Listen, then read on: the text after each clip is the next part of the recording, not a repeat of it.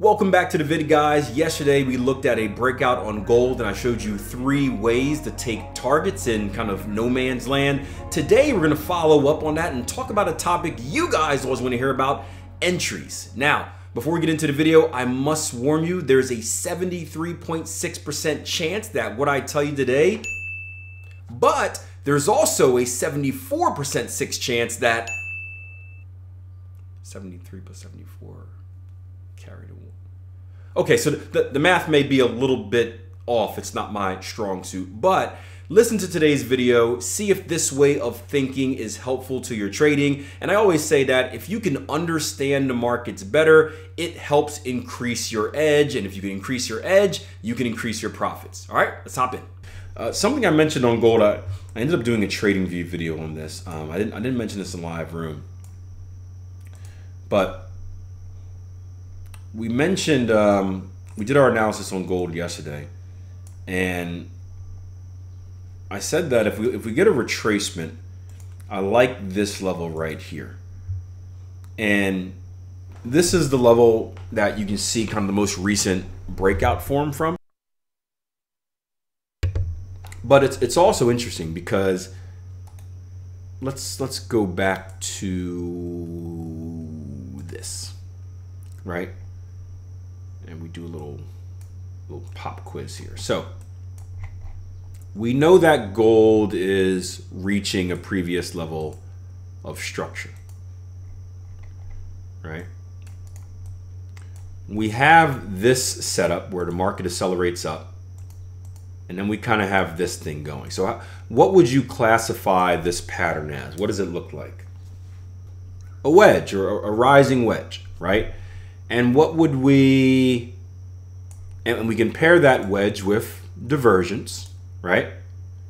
You guys see the difference between what's happening here on our wedge pattern with our highs. We have bearish divergence here. You can even take a step from, even from back in this area, and you look at kind of these 3 levels right here.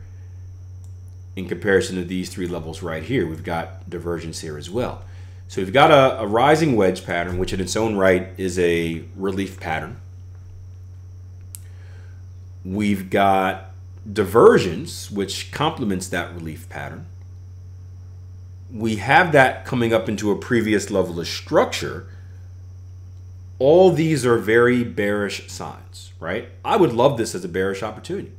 I'd be like, man, rising wedge, bearish divergence, at structure, hit the sell button, baby, right?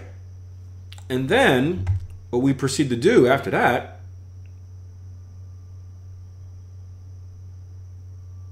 sorry, I have it on like the slowest thing, is we break out. So this was an area where we expected bears. Ooh, too big there. And they were defeated, right? So we know if the bears were defeated, who existed at this level? The bulls, right? The buyers, bulls, right? They were defeated, or they're the ones that defeated the bears. So you mark this down in your head.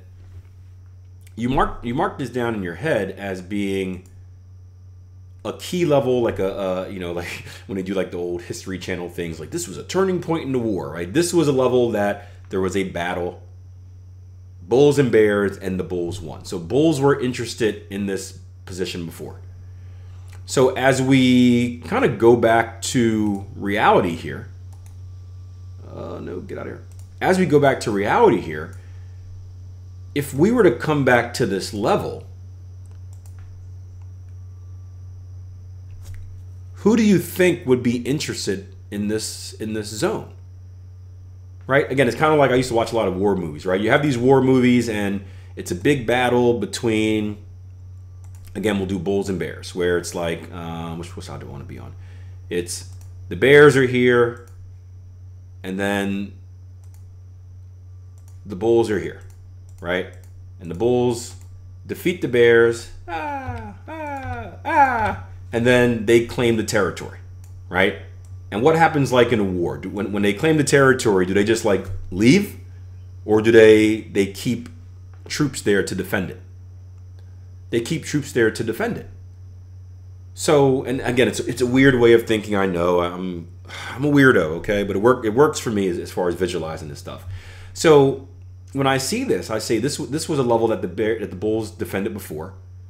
The bulls should try to defend this area again, right? So if the bulls are up here and they get pushed back, they should try to defend this area again because they don't want to give this area back. So this should be a key level that we look for bulls to defend. Now here's the thing.